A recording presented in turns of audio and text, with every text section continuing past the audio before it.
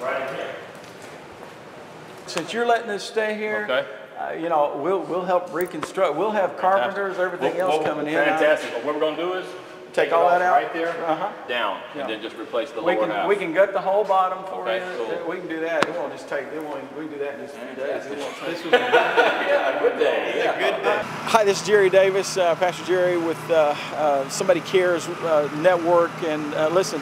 All of you guys connected to Somebody Cares, what a great difference you're making right now. I'm here with Doug Stringer, president of Somebody Cares, and ourselves and other ministries are networking together to create a huge presence in Galveston. Galveston looks like New Orleans. For those of you who don't know it, I headed the disaster relief camp called Good News Camp in New Orleans, and we had over 17,000 volunteers, delivered $75 million worth of goods and services. Somebody Cares was involved from the beginning to the end in that whole effort, and we're trying to put things together to duplicate that same effort for a long-term presence to help get Galveston back on its feet, but most important, to give a witness and a testimony of the gospel of Jesus Christ. This is Pastor Frank Griffith from actually Foley, Alabama, but which is right next to Gulf Shores, Alabama. Yes, comes to find out we know some of the same people. Yeah. But he's out here helping out here in Galveston at the Carnes Funeral Home as one of our staging areas in partnership with Jerry Davis and the Christian World Embassy. And so you guys are already in here gutting out this thing to help Mr. Carnes. That's what he's doing now. They're going to wainscot it. They're going to take all of the sheetrock from one sheet down.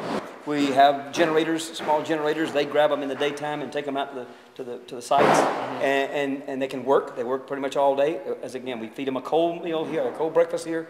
They go out to eat, and they come back in 3 or 4 o'clock, and we feed them a hot meal. This is Michael Crema. He's with Impact Ministries, one of our partners. They just came in from what state did you come in from? North Carolina. North Carolina. This is Pastor Kennedy Andrews out in Beaumont, one of our partners from Katrina and Rita, and now Ike. But they're out here helping. How big is the tent? It's 30 by 70. Let's call Jerry. Have you talked to Jerry?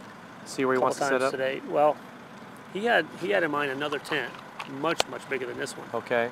He was waiting on a crew to actually come in. That was going to set it up. It was going to be initially, typically, would cost $10,000 for the size tent it is. He's working with somebody to actually come in and be able to set it up. Okay. For no charge. Okay. And we have chapel services here once we get the chapel going. Every meal we have chapel every meal. That is awesome. We certainly do. The Lord is good. Well, Frank, thank you so much for coming out and bringing your team to work with us out here, along with City Impact and Christian World Embassy. Thanks for everything you do. Everyone I run into, they say something about you and saying, "Oh yeah, he's helping us do this. He's putting this together for us." Thank you for all your work. You bless a lot of people. It's the body working together. Absolutely, buddy. First in, last out is what we say. Amen. You bet. Thank you, brother. Thank you, brother. Bless you. God bless you.